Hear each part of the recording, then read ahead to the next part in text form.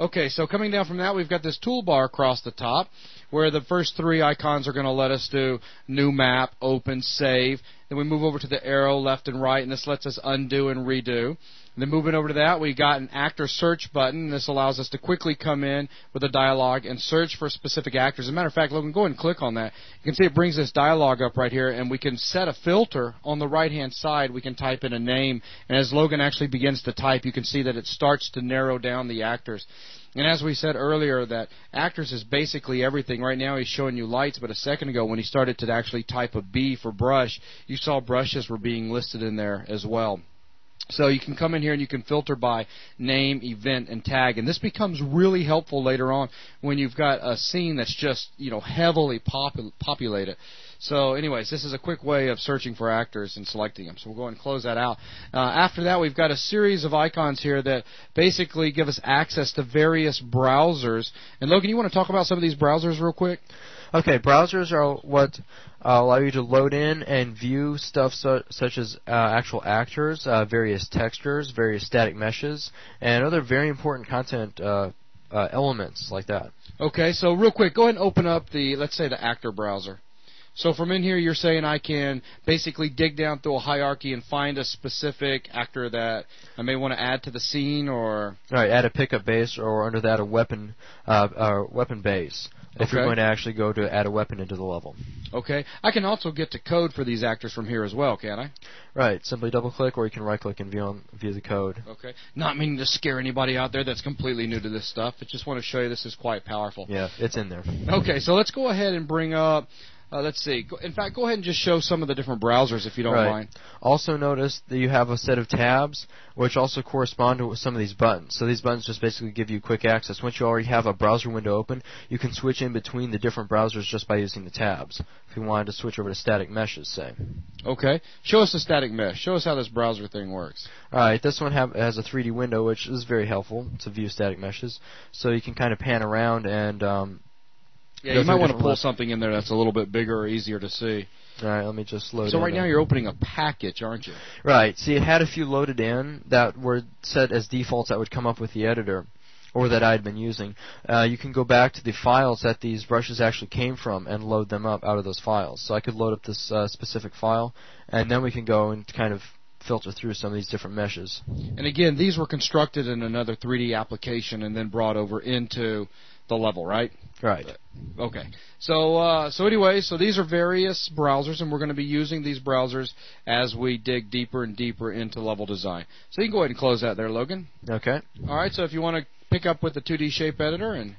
All right.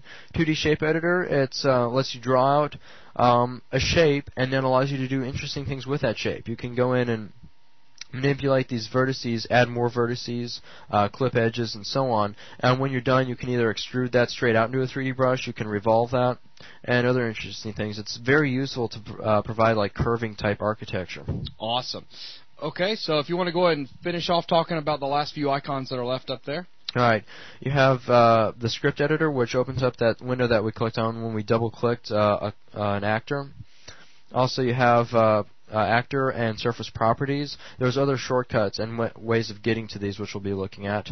And then these set of buttons control various aspects of rebuilding. If you have a few shortcuts to rebuilding, like say just geometry or just lights or just only the changed lights, your paths, meaning like the navigation that bots will use to find their way around the level. And finally, you have a button that will let you build everything, your geometry, lighting, and all your paths. And finally, you have the button to set where you go and grab all your settings, like what levels to build stuff to, what format to save the light maps to, etc. Okay. And then next to that, we got a little joystick, and this allows us to go and actually play the map that we're working on. And then finally, we've got context-sensitive help on the end where we can click this and then go click various things that we may be looking for help on. Okay, so from there, the last thing, we'll go and switch over to the far left-hand side. You see we've got a series of icons running down in toolbars over here.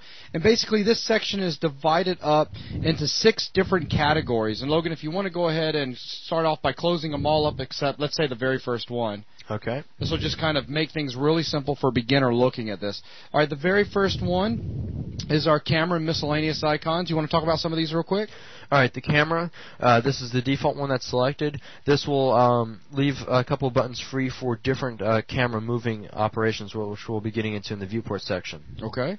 So you have vertex editing, which will allow you to isolate certain brushes that you want to move the individual vertices on. You have brush scale and brush rotate. What these will do is take some of the buttons that you would normally use for moving the camera and allow you to manipulate brushes in more axes. Okay. You have your texture pan and rotate if you want to adjust textures from the viewport instead of from the surface editor.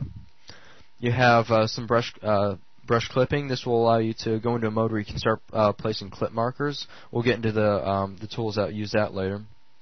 You have a freehand brush drawing tool. You have face drag and some various other stuff. Okay, very good. And so the next section, if you want to go ahead and open it up, would be, brush clipping. Okay, that's where we have the tools specific to just brush clipping. You saw we had the in a sense the brush clipping mode we could go into. This is where we actually, after we've placed clipping markers, like do we want to clip the brush or do we want to split it instead of clipping it? Do we need to flip the clipping normal or do we want to delete all the clipping markers that have currently been placed? Okay, very good. All right, so then from there, next thing we get down into is brush primitives. All right. Now these are those BSP brushes that we're talking about, what you would actually use if you needed to carve out part of your level. Or add to your level. Or add back.